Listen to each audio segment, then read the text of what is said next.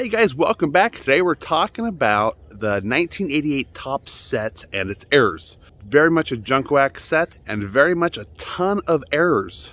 Look at the timer down below. This is going to be a long video and I didn't want it to be that way, but there's a lot of errors to cover. There's some pretty cool ones too.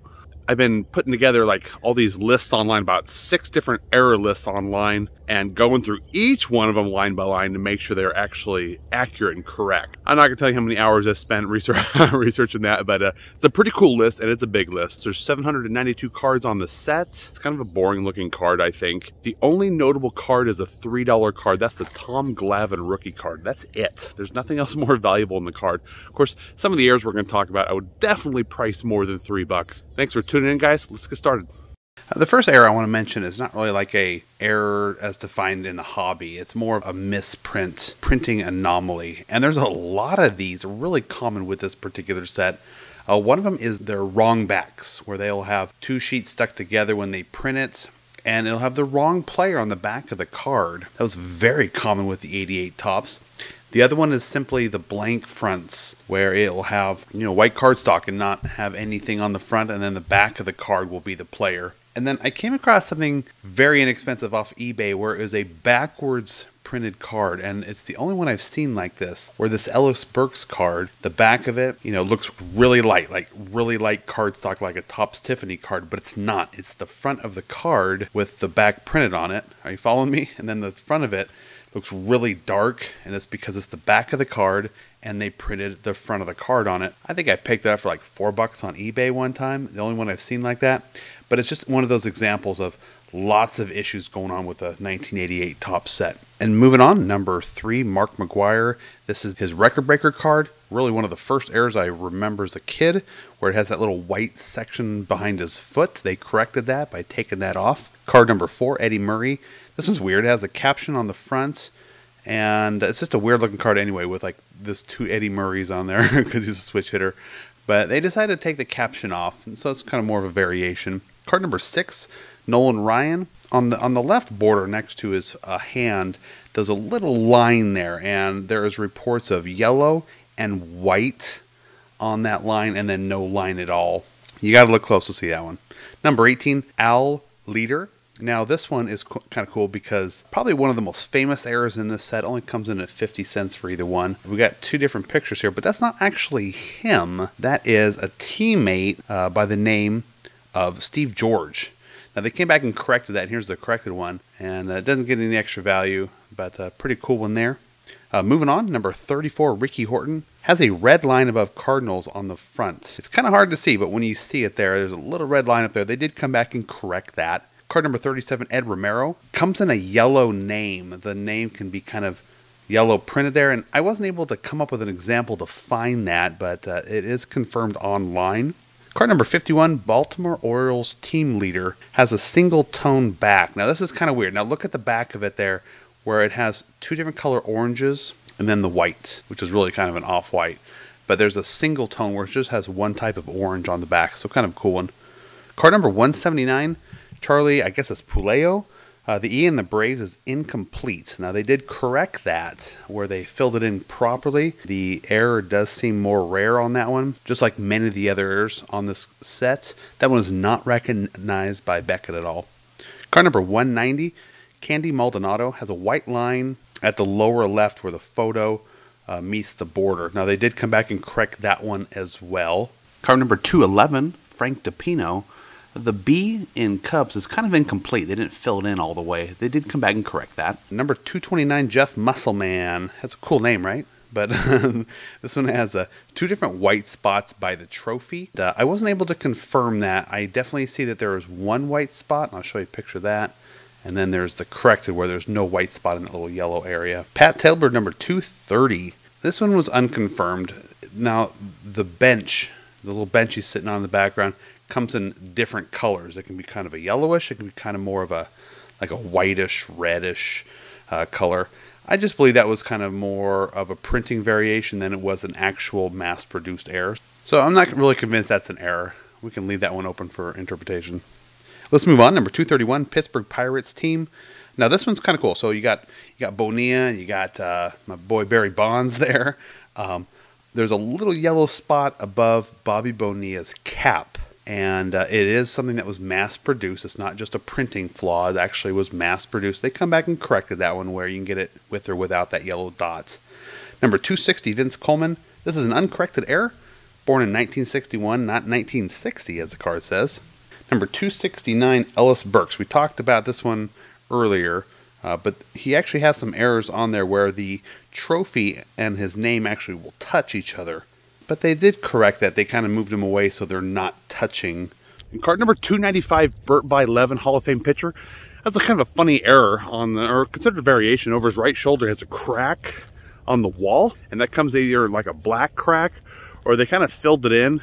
So it's called the white crack version. But you can still see that it's a crack. Card number 330, Ed Whitson, has a green mark on his thigh, kind of up near his butt there. And just a little green mark that happened in the printing process. They did come back and airbrush that out with some white. Brian Holton, number 338. Now this one's kind of funny. In his 87, it says his ERA was .389. Well, that'd be an amazing ERA, but it's not correct. It should be 3.89, a little more believable. They did not come back and correct that one. Number 348, Jim Eisenrich, has some scratches on his arm. They could be in different colors. Now, the internet was saying that it can be like 6 different variations of this scratch with different colors. I only found 2. In card number 374, manager Doc Edwards has some color bleeding at the bottom right-hand corner of the card, where next to his name you'll see a little bit of color bleeding into the border of the card. It can either be blue, there's some pink, and then there's a corrected one where there's no bleeding at all. Number 381, California Angels Team Leader cards. Well, this one has Wally Joyner on it as one of them, and he has a magenta slash across his body there. Very strange looking.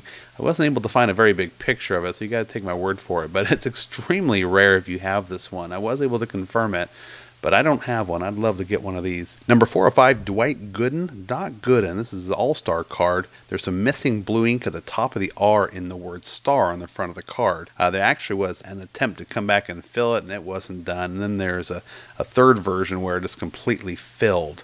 So I'm not sure what was going on there with Topps, some of their poor quality control. Number 416, Keith Moreland. The Cubs lettering where the bat is a little bit unfilled. They come back and change that. So there's a couple different variations of this where it's in different levels of being filled with color in the blue. Card number 444, Cal Ripken Sr. This is the manager card. He has 2 copyrights on the back of the card, so it's kind of a funny one. Number 447, Jeff Montgomery. 2 different sized blotches over his shoulder. You can kind of see it there. It's a little bit hard to see the corrected one, but they did airbrush that out and kind of correct that. 492, Doyle Alexander, shows his date of birth is September 4th, but on the card it says the 5th, so the 4th is correct, but they did not come back and correct that one. 493, Mike Greenwell.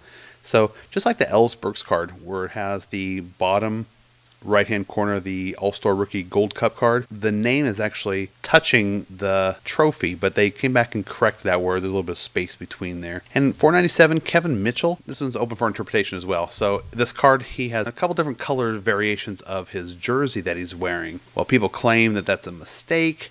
I believe it's probably more of just an ink issue when they printed the card, but I'll let you guys decide on that one. And then card number 500, Andre Dawson.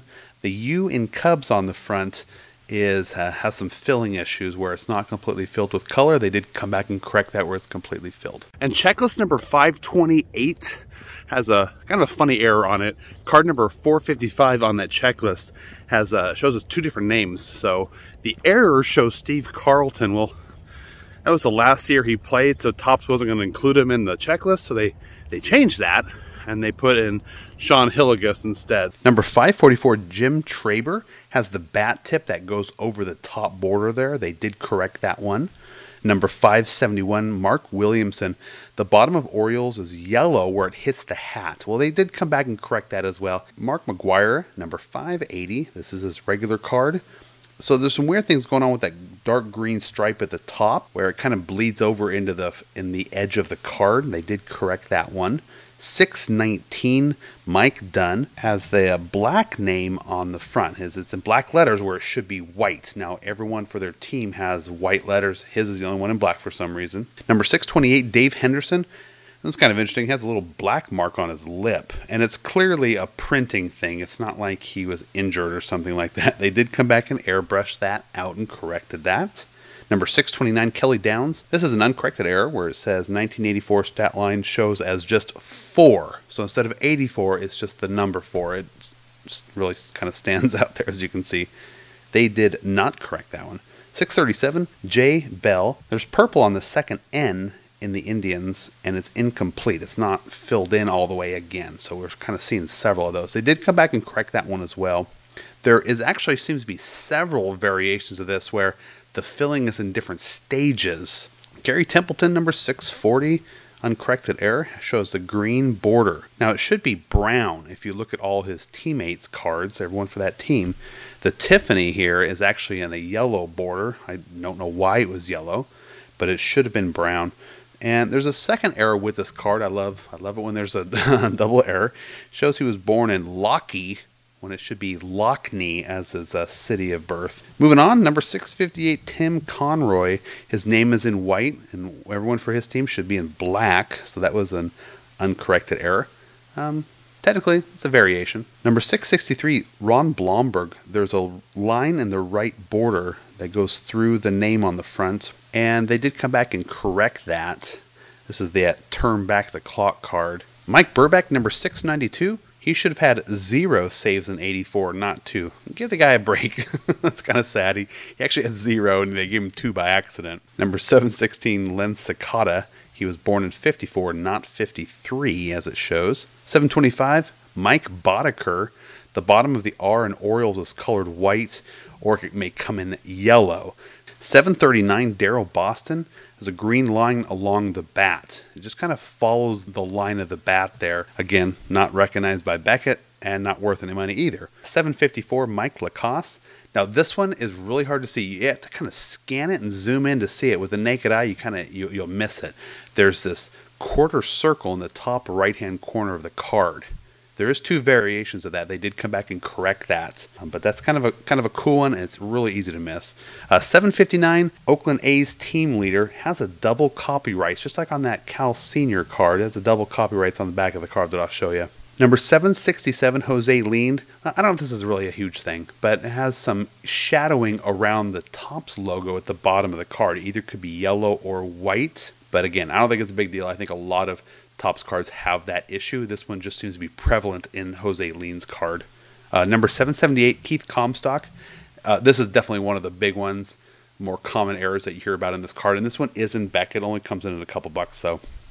Where the Padres is in white instead of blue. It should be in blue, but they printed it in the white letters. They did come back and correct that. You're going to get the corrected for about a nickel. 786, Joe Price. You have the team name that is in orange. It should be in yellow, though, if you look at all his teammates' cards. And 792, John Tudor. The second A in Cardinals is incomplete. They did not fill that in all the way. Last but not least, we had these not numbered cards. They were basically little offers that were put in each pack of cards. If you ever cracked open some 1988 Topps, you probably just immediately threw that card in the trash. It was basically an offer to buy like some glossy all-star cards or something like that. And on the card, they had some funny errors where they had a message on the bottom that said, cards not included. Well, that doesn't make any sense. If you're buying cards through Topps, it shouldn't say cards not included. So that was an error. They tried to cover that up with a black arrow. And some of those arrows are slightly off-center, so where you can still see the letters coming through them. And then Topps corrected that where they didn't even have anything at all. It was just clear. And that's the one I was able to pull. I wasn't able to find a lot of pictures. And there's apparently one more error out there of this card where it's a silver arrow. And I wasn't able to find a picture of that, so I wasn't able to confirm that. But that rounds out all the errors in the set. There's a ton of them. You guys made it. Look at the timer down. You guys made it there. Thanks for tuning in for that. Don't forget to check out my buddy Darren at grunttalksmlb.com. He just hired Billy Martin Jr. Yeah, so that's the Billy Martin you're thinking of. It's his son of the great Billy Martin of the Yankees. And now he's going to be helping out with their website. And well, I don't know what he all has in store for that. That's pretty cool though. So check out grunttalksmlb.com. And guys, I hope you're liking and subscribing. Thanks for tuning in. You made it. You have a great day.